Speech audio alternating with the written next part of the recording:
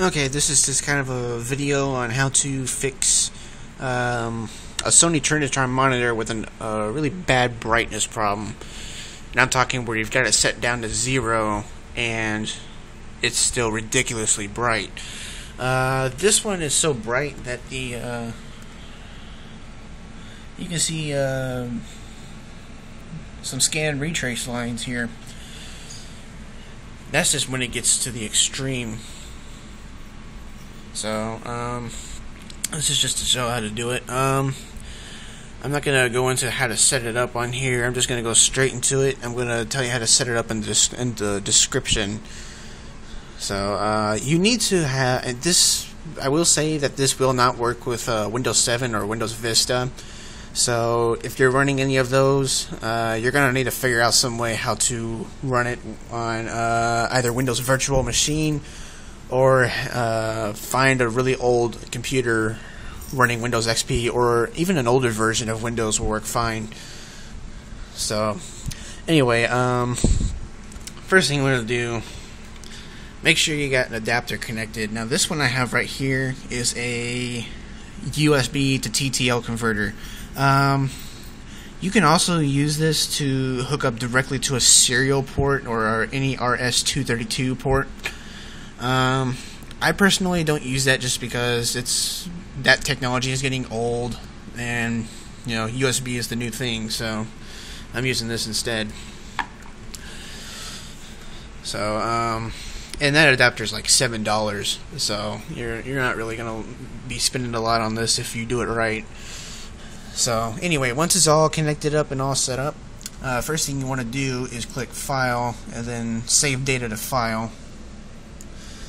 And I'm sorry for those bars. I mean, that's just this scan rate of the monitor. It can't really be helped.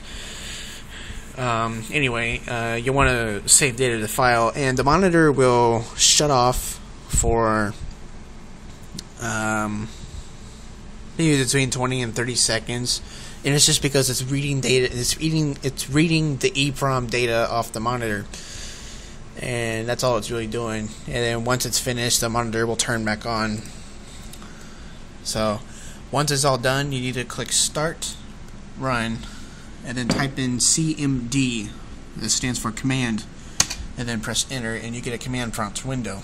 Next, you want to go to type in the Edit command. See, it says Edit, and then press Enter, and then you get to this window. Next, you want to click File, Open, and then go to where you just saved your file from your monitor. And once you do that, you're going to need to open that file.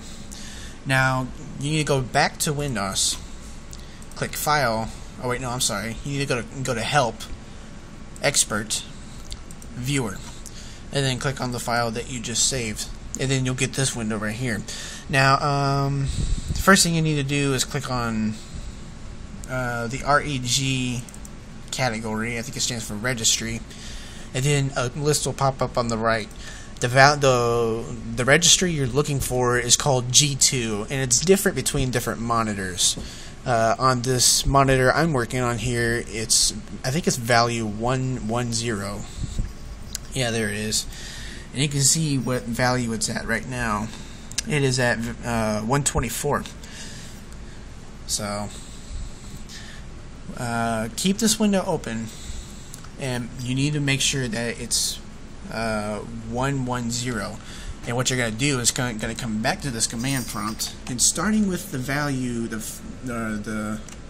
first numerical value, start with that, and while holding the control key, press the right key and count how many values you pass up. I only say to do that because this command prompt does not do word wrap. So there are other programs. I think there's one called Programmer's Notepad. That one works fine.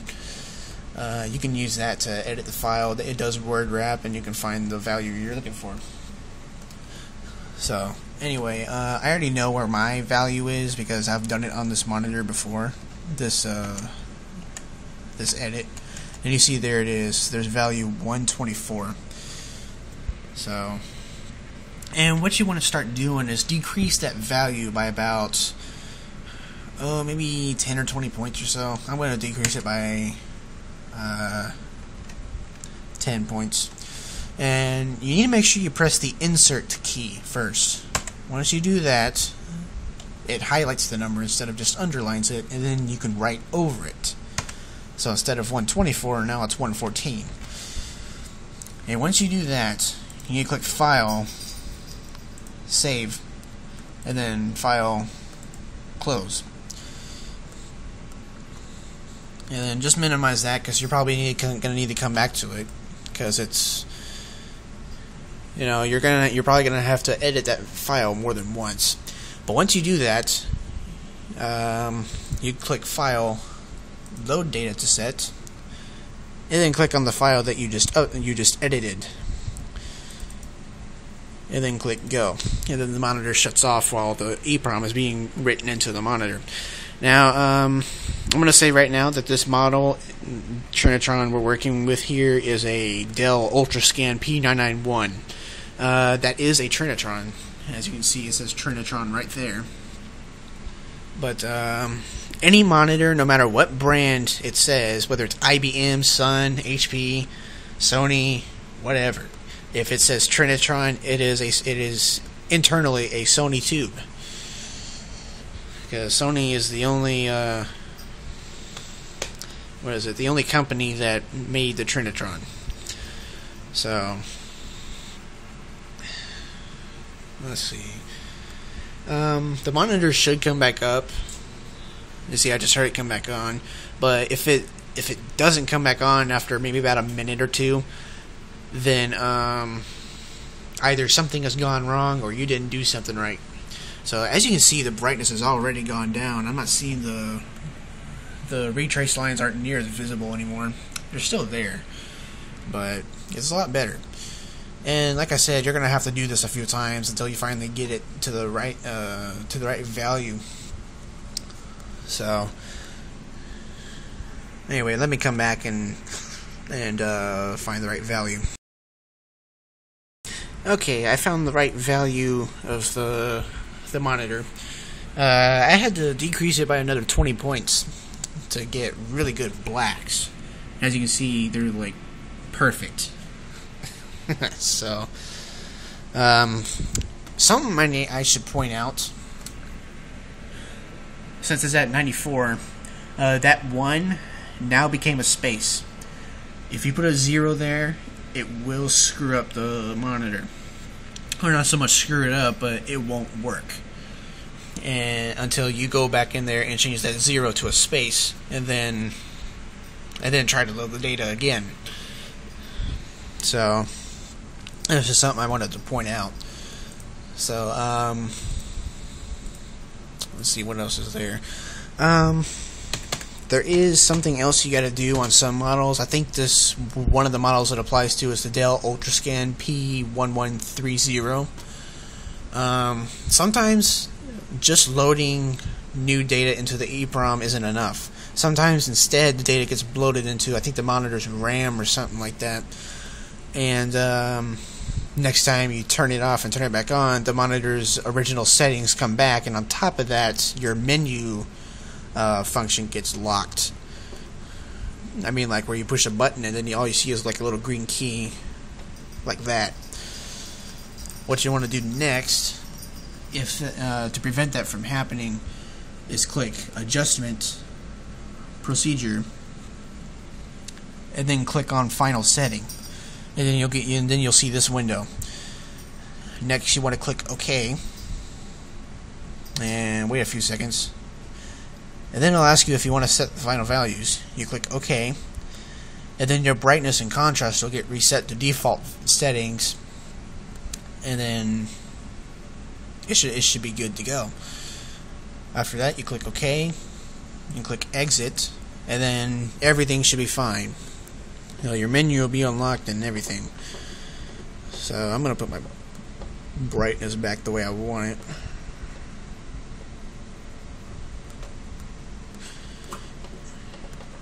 There we go. So anyway, that's pretty much it as far as fixing the monitor's brightness. So, like I said, actually I don't remember if I said it or not, but you need to be running XP, Windows XP, or an older operating system, preferably Windows 98 if you still have one of those PCs. Because I think Windows was written around the time when Windows 98 was out. So let's see. If you do not have Windows XP or older, but instead you have Windows Vista or Windows 7, I'll have in the description a separate video on how to set up Windows Virtual Machine, which will run XP, which is what I'm running right here. So anyway, I hope this works for you. Good luck.